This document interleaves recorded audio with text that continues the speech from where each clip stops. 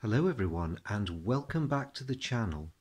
Following on from my previous two videos where I examined the naval tactical combat system and the land combat system for Remember the Maine, I'm now going to look at the overarching strategic game, and this is the structure that links the two elements I showed you previously together and gives it its sort of narrative flow, if that makes any sense. So while the tactical games are great if you're very short on time and just want a quick and easy scenario to play, they're wonderful. But the real meat, the real strategic enjoyment of Remember the Maine and the challenges that it presents to the US and the Spanish players are really to be found in this. So what I'm proposing to do is just to have a look at how a single turn in the strategic game works and just talk through the various steps. I'll also say a word or two about setup and the strategic choices that both players have. So to begin with, a quick look at what's going on here. As you can see, the tactical land maps are devoid of troops. There is nobody on them, or so it would seem. And there's a very good reason for that in game terms, because at the beginning, the US forces are still mustering. So the scenario begins with the declaration of war in April, and April 1898, that is. And the thinking behind keeping these maps empty is actually quite clever. It saves a bit of setup time. The players can just get straight into the strategy behind organising their naval forces, really, in the first part of the game. And the troops for both sides are actually held off map. If I just shunt the camera over a little bit, you can see this holding an organisation box here. So the Spanish troops, of course, are in orange, US troops in blue, Cuban rebels in green.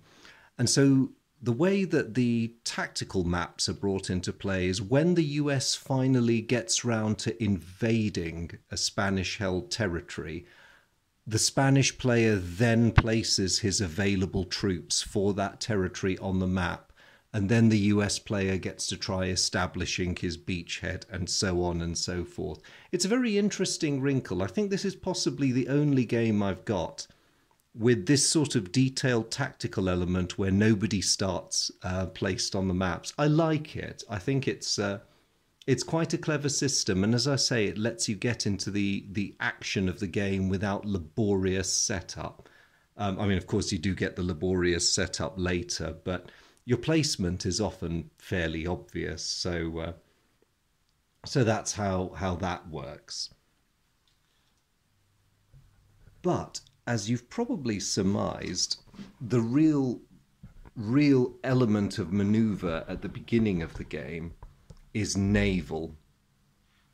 So in this game, Spanish reinforcements are really limited.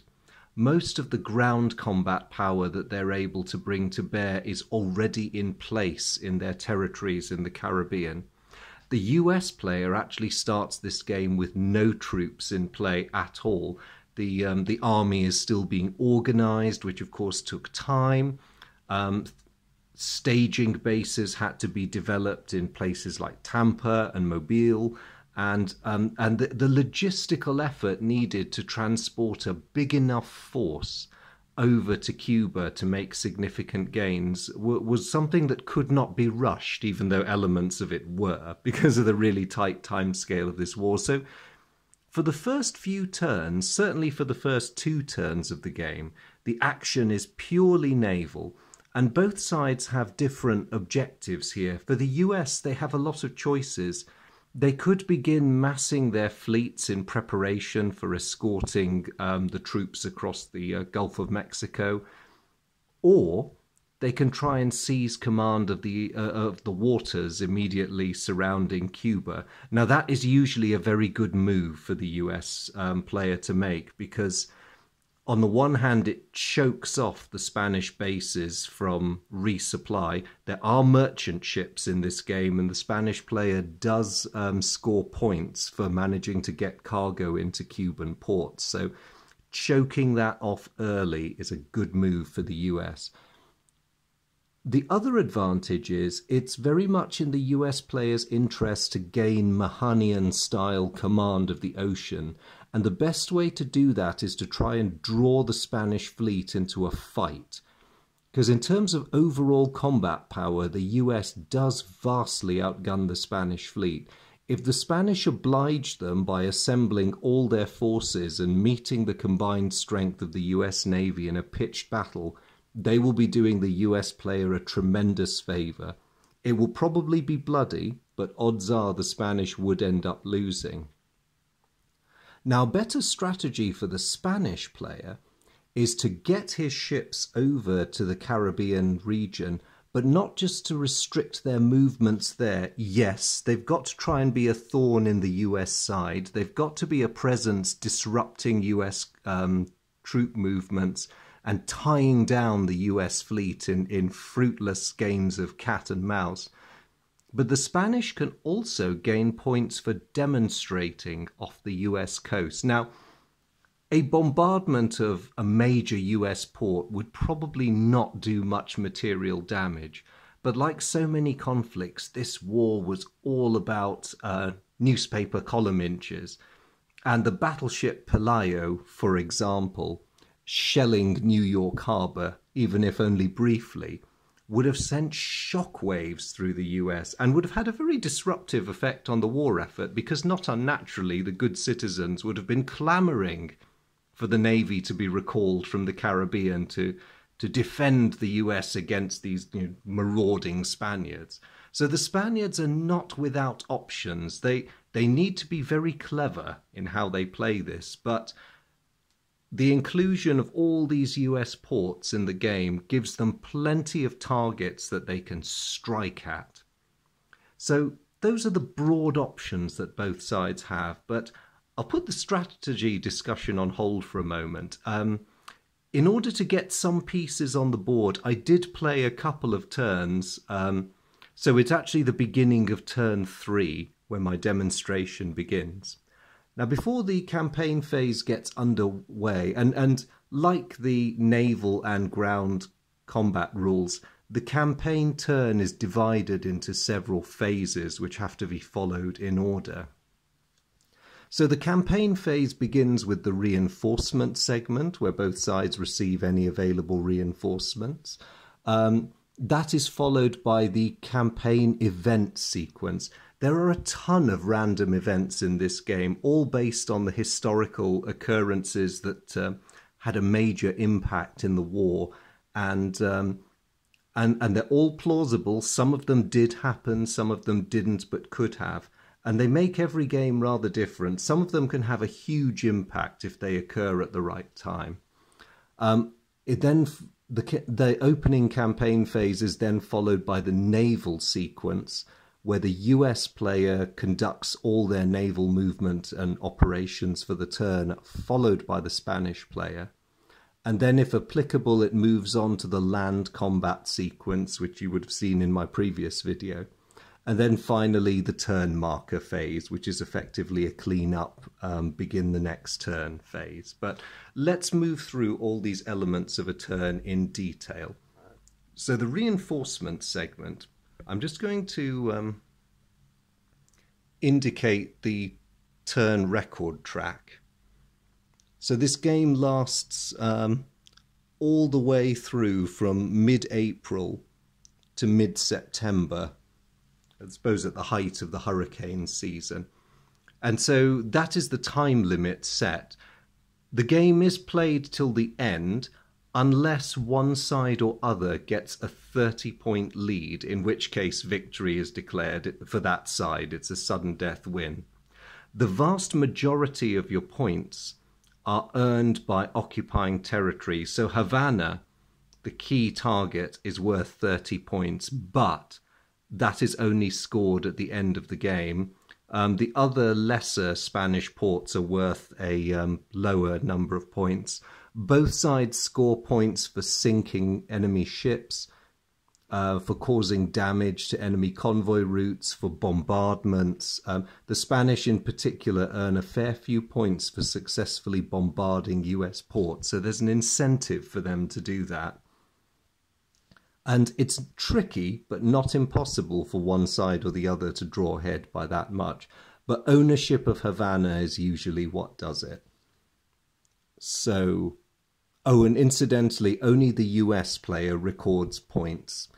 Spanish points are recorded as a negative against the score of the US player. So if the US player ended a turn with 5 points and the Spanish had 6, the overall score would be -1. So, to begin, it's the beginning of the third game turn, and the first thing that happens is the reinforcement segment. So I've left reinforcement counters underneath the turn counter as a reminder. Let's see who gets what. So we have a stack of US ships, a beachhead marker which represents the logistical preparations needed to conduct an invasion, and more ships. So consulting the US Navy's reinforcement charts, I can see that the first 3 ships and the beachhead start at Norfolk Navy Yard, and the flotilla of auxiliary cruisers starts at New York. So I will place the reinforcement, the bulk of the reinforcements can go to Norfolk, and the auxiliary cruisers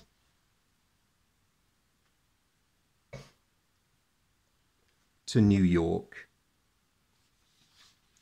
Now, the other thing I've got to look at is the land organization table. So I'll just fly us over here quickly.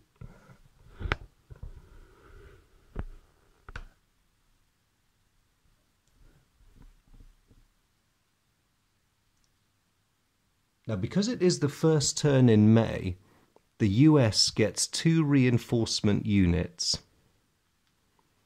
They have received Ludlow's brigade and some Gatlings, not a huge force, and these can be placed at either Tampa Bay or Mobile, or just Tampa as I should call it. So the US choice of reinforcements, let's see if I can zoom in, see, you can see what's going on. These land units can appear either there or there.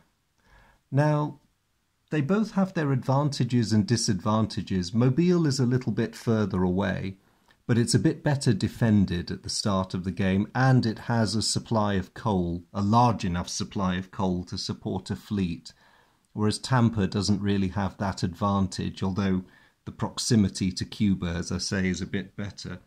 So it's a bit of a choice. I think, given that this is only the beginning of the US military build-up, the US player would probably be cautious and would place this first batch of troops in Mobile. Now, I personally wouldn't recommend the US player indulge in any amphibious invasions this turn, mainly because the forces at his command are really, really small. I mean, you might gain a foothold somewhere, but you really want a larger army than that before you begin indulging in some overseas adventures, if I can call them that. So they are not really going to go anywhere this turn. So having done with the reinforcement phase, we now come to campaign events. And within the rule book, there is a fairly extensive list of possible campaign events.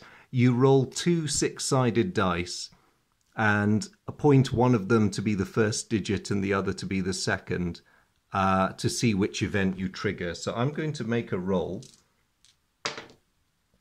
My first dice roll is a 1 and the second is a 5, so that makes a 15.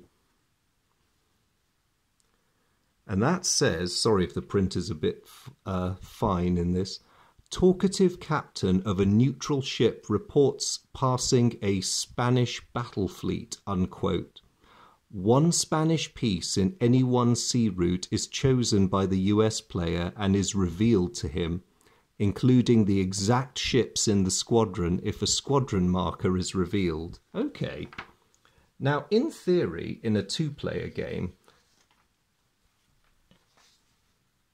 ships sailing on their own would be face down, and ships sailing in a group would be under a squadron marker. So, were I the US player, I would not know who most of these Spaniards were. Now, in the context of this game, an action has already been fought with the Spanish-Cuban squadron at Havana, so a US player would know what ships were there. However, the US player can see that there's a Spanish squadron, the Cadiz squadron in fact, in the mid-Atlantic, and another squadron, Admiral Cervera's Cape Verde squadron, also in the mid-Atlantic region. The Cadiz boys are probably heading for the United States, or they could be feinting with the intention of then moving south. It's a bit difficult to say. So the US player, mindful of what the journalists would say if the Spanish appeared off the US coast, and also wanting to know what sort of force would be confronting his own mid-Atlantic patrol squadron, decides that his helpful neutral captain is going to blab about what's in the Cadiz squadron. The Spanish player therefore has to reveal, if I just get the right box,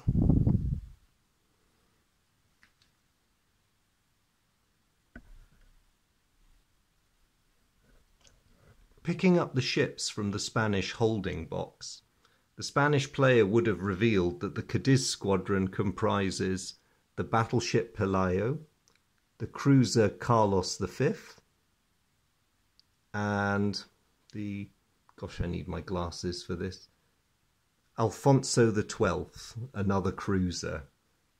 So only 3 ships, but fairly formidable. And rather worryingly for the US player,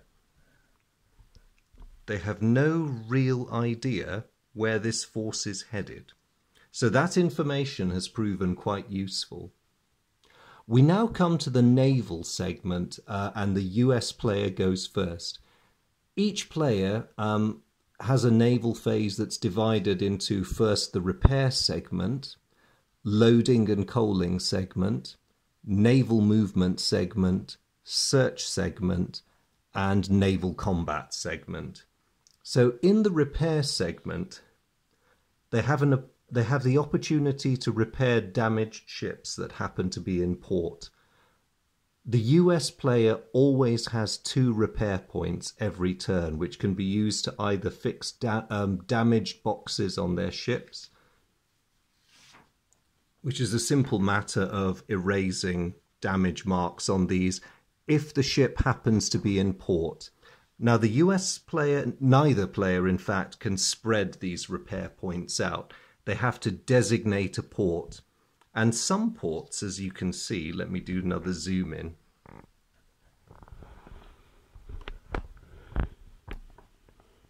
have a little number, and that is the limit to the repair points that you can expend in that port. So as a repair and maintenance facility, Mobile is not as well off as the more developed ports on the US Atlantic coast.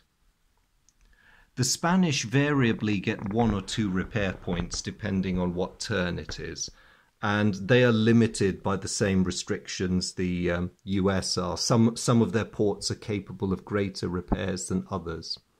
Now, repair points in the naval segment can also be used to fix damaged coastal defences, so artillery and such like. And if you expend your points repairing coastal defences, the value of your points are doubled, reflecting the relative ease by which gun batteries and entrenchments could be put back into operation.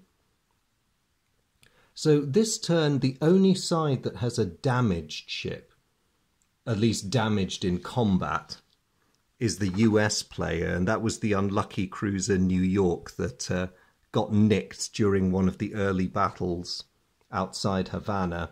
Now, that ship is on blockade duty, or at least it was, but it's either... No, that's right. It's at sea with the rest of the US fleet. So the New York is not going to get repaired this turn. No other US unit has suffered damage, so those two repair points are unused. So next comes the loading and recoaling segment. Now, looking back at the ports, you recall I mentioned the little triangle that denotes that it's a coaling port. If you have ships in a friendly port, either your own or neutral ports that are friendly to you, you can recoal there during this segment. And also transport ships can embark troops, merchant ships, if you so require them to, can load cargo, colliers can load coal. Essentially any ship that needs to pick something up can do so. So looking at the state of the US fleets, and I'm going to bring the sheet back up now. The very powerful US 2nd North Atlantic Squadron has used about half its coal. They have a collier in attendance which is fully loaded, but the general feeling is that they still have enough coal to keep them going. They're making a slow meander around Cuba on their way to Santiago. I used to think, yes, that is Santiago down there. So they're all right for coal for the moment. The Northern Patrol Squadron, which is currently cruising off Bermuda, is also a bit low on coal, but they've reached their patrol area, so they don't really need to worry about returning to port this turn. And lastly, the US Flying Squadron, which just so happens to be in the same square, or at least area, the Bahama Channel, as the 2nd North Atlantic Squadron, they have actually burnt all their coal. So it is time for them to get their collier to start coaling.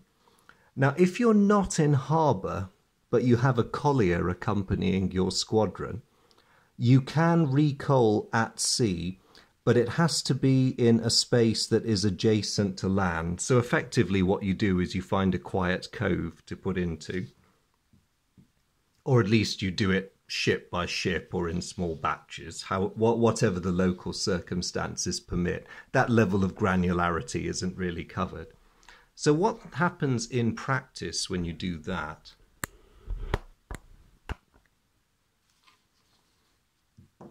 Is that in this case, I would mark the collier as being completely emptied.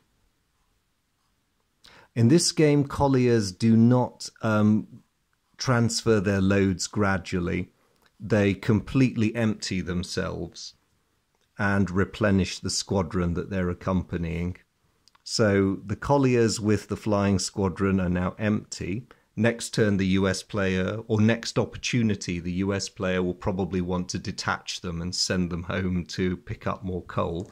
But the flying squadron is once more fully coaled. And that's all the US Navy needs to worry about for refueling this turn.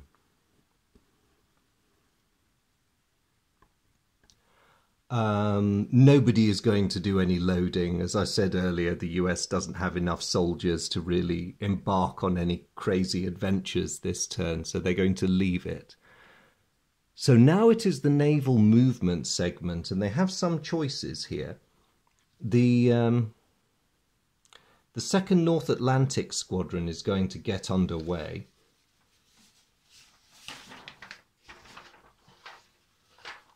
But before I move anyone, I'm just going to explain how movement works.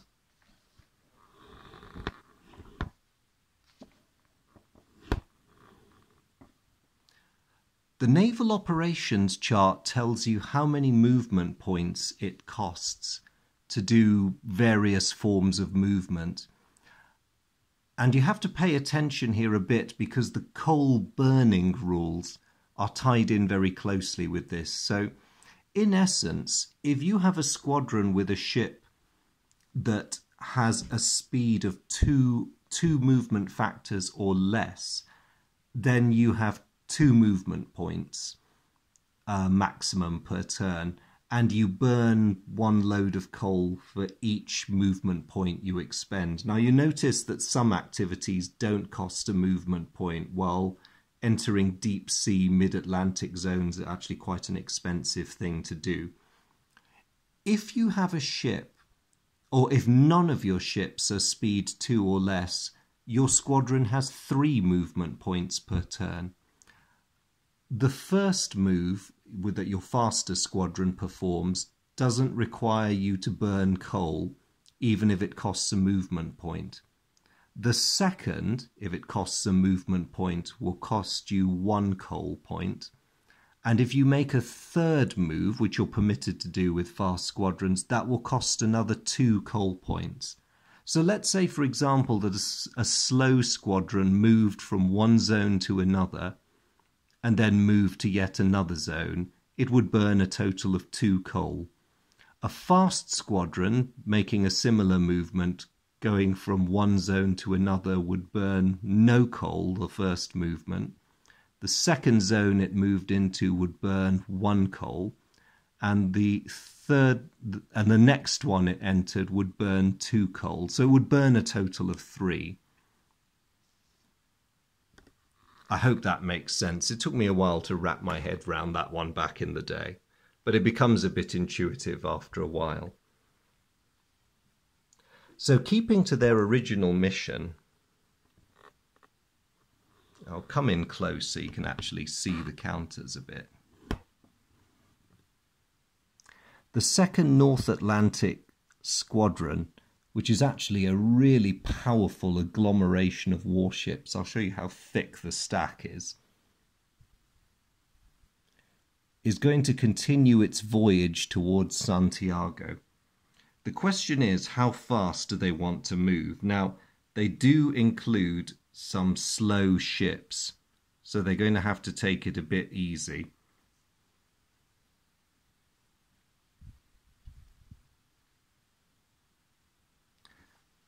Now, originally, the US player was rushing them into position.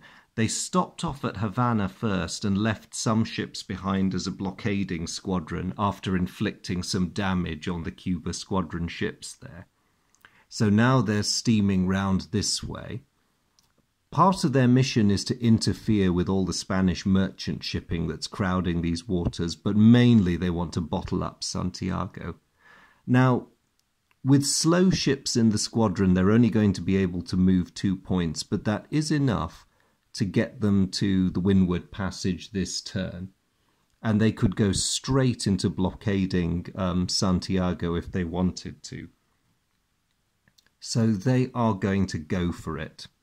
So 1 move, 2 moves, and they can go straight into blockade. So those 2 moves cost them a movement point each. And because they're a slow squadron for movement purposes, they burn, hang on, I fold the paper so you can see it. They will burn 2 of their 3 coal points.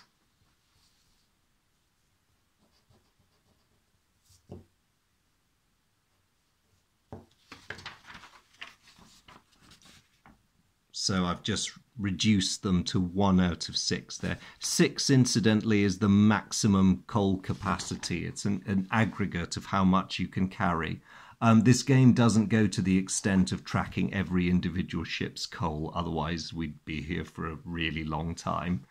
So the 2nd North Atlantic Squadron has positioned itself where it wants to be.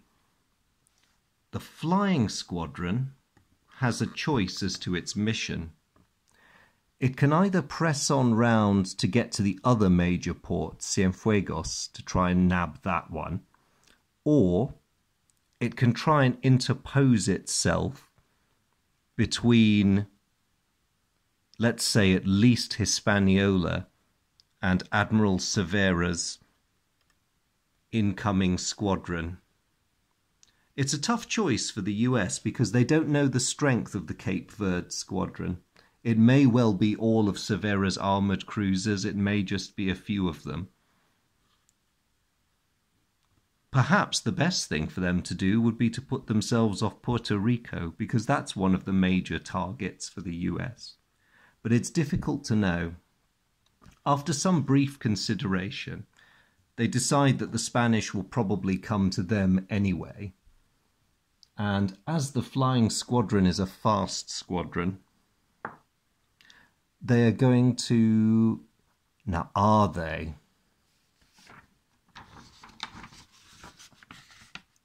They do have a full complement of coal, but it's only thanks to the fact that their collier emptied itself. So they're going to divide their force.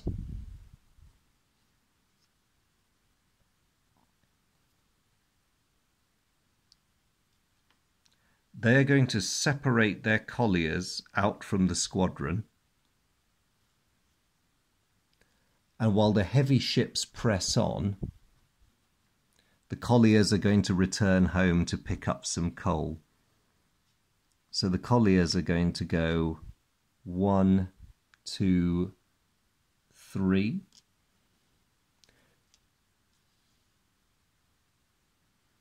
And head back to Mobile.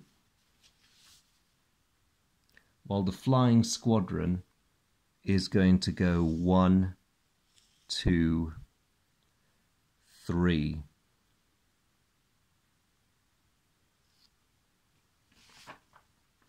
Now that was a bit of a rush, and they've already burnt half their remaining coal and their colliers have gone.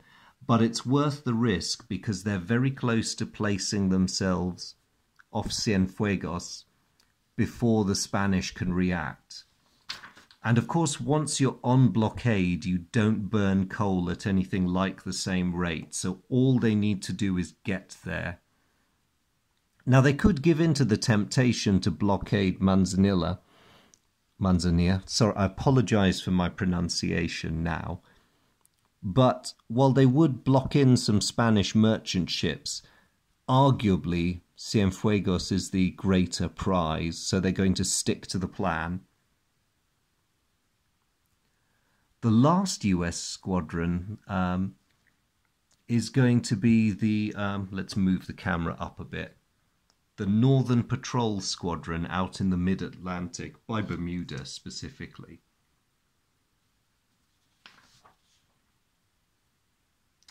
And they've got about a third of their coal left. So the question is, what do they want to do? They're still keeping an eye out on the incoming Spanish fleet over there. They need to keep some sort of tabs on them and see what they do. But they don't want to waste too much of their coal moving either. So what they're going to do, they're going to take a bit of a risk, because this will burn a fair bit of coal. They're going to move into the Sargasso Basin.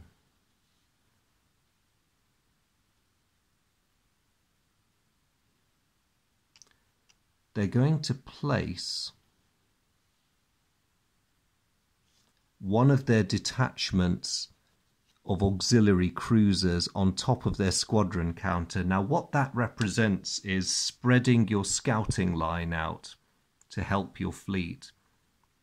Now, that first move, because they're a fast squadron, doesn't make them burn any coal.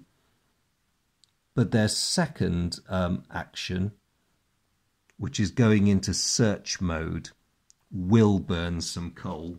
So I'm just going to mark that off their sheet.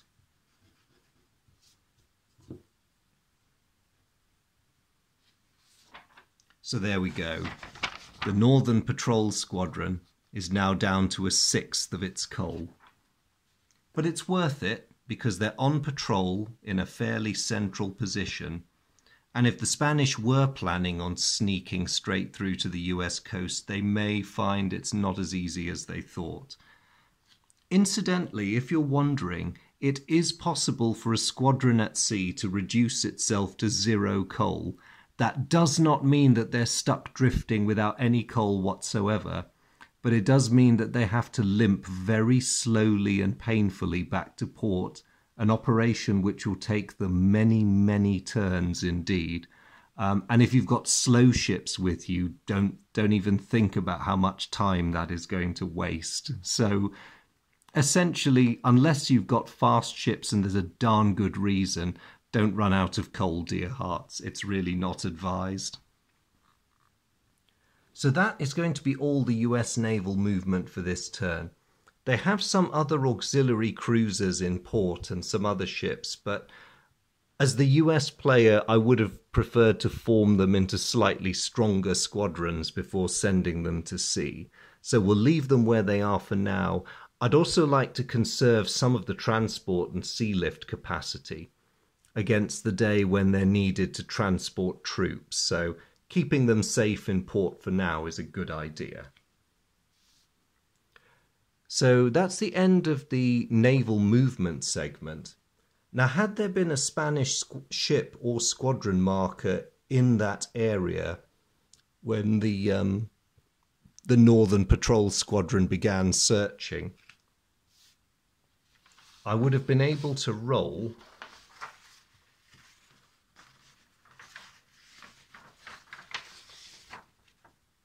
on this table to see if I'd located any of them. Now, when a ship or a squadron, actually it has to be a squadron, oh no, it can be a group of auxiliary cruisers, when anyone enters search mode, it lasts from turn to turn. So until you give that squadron a different order, they're basically on patrol, and anyone that passes through is subject to a roll to being found. Now, admittedly, finding someone in the middle of an ocean is quite difficult. In fact, in deep sea, there's a 1 in 6 chance.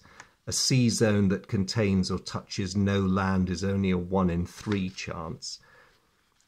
Having your auxiliary cruisers does help the dice roll, but then if your enemy decides to try evading, that can make life difficult. So you're usually better off trying to set up intercepting squadrons within sight of land, or better yet, blockade enemy ports, because if you're blockading and someone tries to pass you, it's pretty much a given that you're going to sight them. So that's the way to bring people to battle. The only reason I thought it was worth doing that is because of the threat represented by that Spanish squadron, and it's partly to play the psychological game of putting them off running the risk of going through that area, because they may well defeat my weak squadron, but the cat will be out of the bag, and it's also a speed bump of sorts that prevents them from getting to the US coast before I'm able to muster a defense.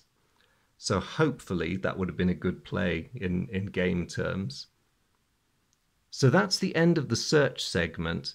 Now, had any enemy squadrons been found, or had any of them tried to force their way out of the blockade, or done anything or if I decided to assault the harbour with a defending ship or a defending squadron, as has already happened at Havana once or twice, we would move to the naval combat segment, which I demonstrated in the first of my second of my videos about this game.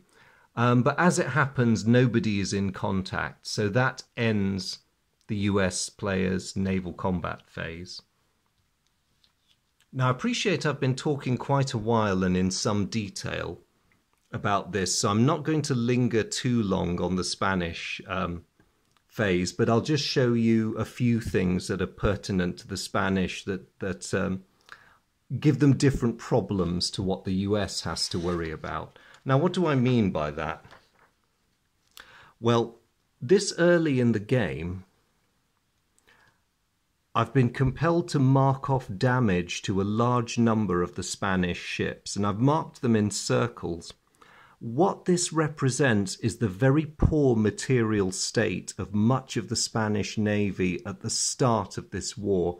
So unlike the US Navy, a lot of their ships were in really poor condition. They hadn't been maintained for ages, and it would have taken some considerable effort to get them into action. Let's take a look at the Cadiz squadron as an example. Now, if you are wondering why the only 3 ships behind the Cadiz squadron marker were the Pelayo, the Carlos V, and the Alfonso XIII, it's because these were the only ones that started fairly fresh, or at least that the Spanish were able to get repaired to a sufficient degree. A lot of their other ships, because of poor maintenance, were nowhere near ready to go. And so the Spanish have to spend time investing repair points in these ships if they want them to go anywhere. And actually, some of them are in such a bad state, those marked with a little star, they can't go anywhere unless they're repaired first. So looking at the Spanish options, this game turn, they only get 2 repair points. And the decision they've made, because the only port that houses significant warships is Cadiz, they're going to put the repair points into fixing the cruiser Aragon and readying her for sea. So they've got just enough repair points to get her almost ready, but she won't really she won't be going anywhere this turn, because a lone cruiser on her own is unlikely to achieve very much. So the Spanish will probably hold on and avoid sending her anywhere until they've had a chance to get more ships back in action. Now, as for loading and recoaling, the Spanish have no troops to transport this turn, and their colliers are fairly full, I think. Let's just have another quick look at the deployment. The Cadiz squadron has no colliers with it. The Cuba squadron is fully coaled but is trapped in Havana. They've already made 2 abortive attempts to break out, and they've lost a handful of gunboats for their trouble. So the rest of them are just lying low now.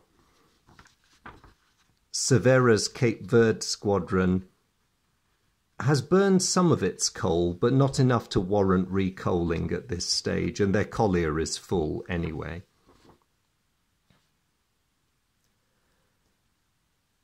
Now, there are some Spanish merchant ships that could potentially load. I'm going to zoom in again so you can see these clearly. This is the Spanish trying to rack up some victory points. The collier San Agustin and the merchant ship Catalina are in neutral Jamaica. And so what that gives them the opportunity to do is to load up. So I am going to mark the San Agustin and the Catalina with a C.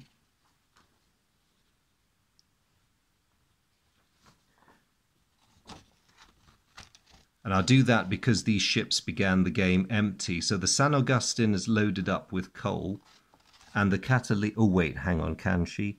No, I lie. The San Agustin can't load up with coal because Jamaica doesn't have available coal supplies. She's going to have to make the perilous trip to another Spanish outpost in order to do that.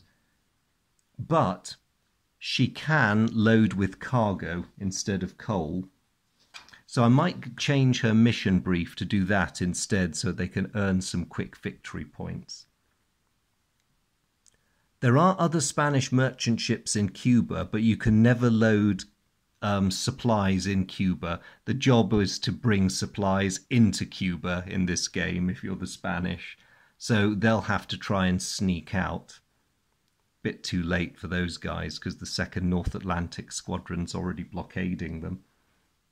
So that's all the loading that the Spanish are going to do. And now it's their naval movement segment. So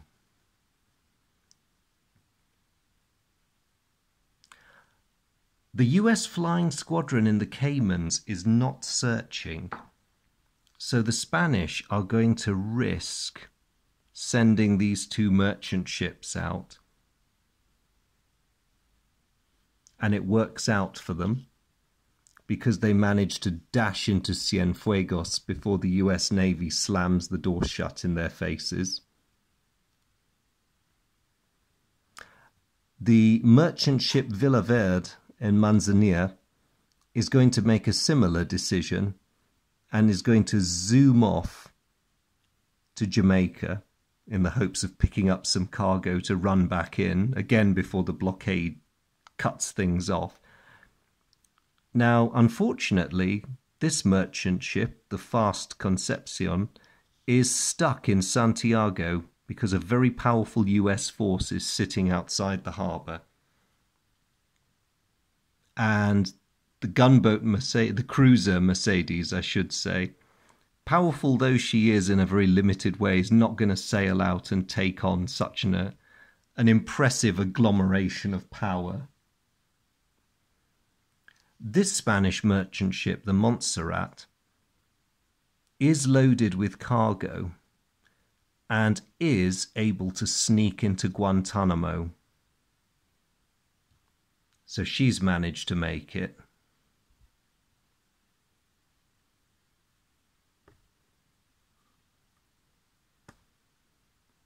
And lastly, for our lone Spanish merchant ships, we have the Ciudad de Cadiz, which is actually heading to the Caribbean in the hopes of helping the logistical effort. So she's going to enter the West Horse latitudes for 2 movement points. And then she is going to go to the South Sargasso Basin. Now, if she'd wanted to, she could have made for the Windward Islands and Martinique, but I think what she's hoping to do is keep her options open and just get herself safely to the vicinity of Cuba and Hispaniola. So that's where she's going. But what of the Spanish naval units?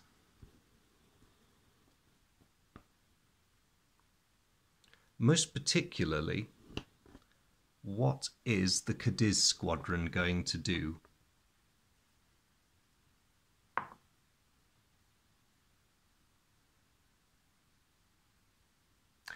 The Spanish decide, partly because they want to buy themselves some time to think it through, and also because they want to slightly frustrate that squadron over there, they're just going to hover threateningly in mid-Atlantic. They're not going to steam very far. They're going to just hold a position there and see if they can provoke any other reaction from the US.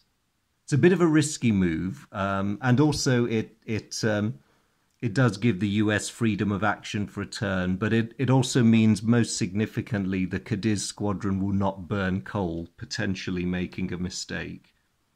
The Spanish, of course, can afford losses. Well, they can't really. They can't afford any major losses. The US can't really either, but they can take more losses than the Spanish can and still retain a decent fighting capacity. The Cape Verde squadron, for their part, is going to be a bit bolder, but they're going to keep their caution because they're still down to half their coal. So what they're going to do is they're going to make for the port of San Juan at Puerto Rico. So that's 1, 2, and they enter port having burnt 1 coal point because they're a fast squadron.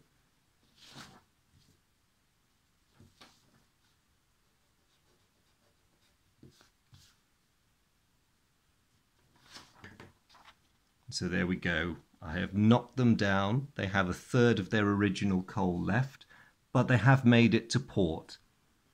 And that has put them in a position to be a fleet in being, albeit a small one, but they've given the US forces in the area something to worry about now.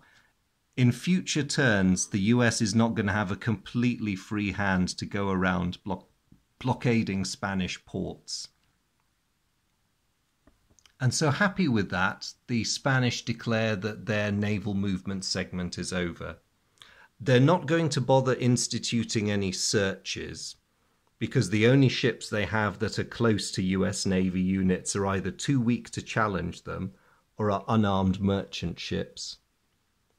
Oh yes, one last thing. They're going to send that merchant ship out of Matanzas in the hopes that it might be able to pick up some cargo and dash back. So you can see the US Navy has quite a frustrating task on its hands. They really need to bottle these ports up to turn off those Spanish supplies.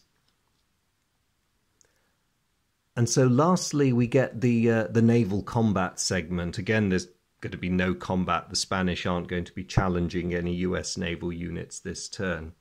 However, cargo ships unload at the end of the naval combat segment if they're safely in port. So we have a total of 3 cargo ships that made it into Cuban ports this turn, and each one grants the Spanish 1 victory point. So previous turns had seen the US in the lead with 1 victory point for successfully sinking some Spanish gunboats. Their score has now degraded to -2 because of these successful Spanish blockade runs. But they may get a chance to do something about that fairly soon, especially once they start seizing Spanish territory.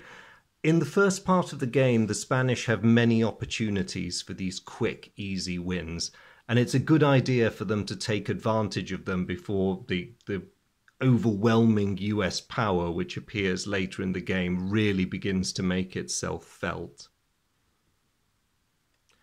And so with the end of the naval sequence, because that really does bring us to the end of it, it would go to the land sequence. Now, as you can see, the land maps are empty because no invasions have taken place. But had they done so, you'd have seen a scenario very much like the one I outlined in my previous video, where ground troops would be placed, the invasion would go ahead, and you would follow the sequence of land combat steps. And you sometimes, especially late in the game, have a situation where naval activity is happening on this map, and you can have up to 2 or 3 simultaneous campaigns being fought on the maps up here. So the game does get busier as time goes on. But for now, with no land sequence happening, that brings us to the end of the turn, and the turn marker would be advanced down the box to the next one. So there we go. That is the narrative of a campaign game turn. I'm sorry if it sounds like it's gone a bit slowly. I might have been pausing a bit too much to go on a bit about detail and to talk strategy. But I hope that's given you a good idea of what a campaign turn looks like in this game. Between experienced players who've played the game a lot, the campaign game actually trots along at a pretty respectable pace. I find the early turns are actually the longest because you have the most strategic options earlier in the game. Once both sides commit to their chosen strategy and show their hand, and yes, once they've suffered the occasional victory or defeat, or enjoyed the occasional victory, their play becomes much more obvious, and they much more single-mindedly pursue their goal. Cough, cough, Havana, the game winner. But in terms of general impressions, I just hope that's been useful. So that is the structure which ties the tactical rules in to the larger game. I realise I've gone on for a fair while, so I'm going to wrap this one up there. But as always, thank you very much for watching. I really appreciate your company in this one, and I hope you've been enjoying this series on Remember the Maine as much as I've enjoyed recording it.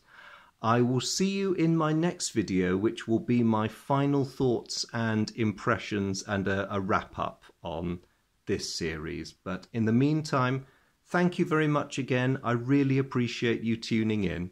Until next time, bye.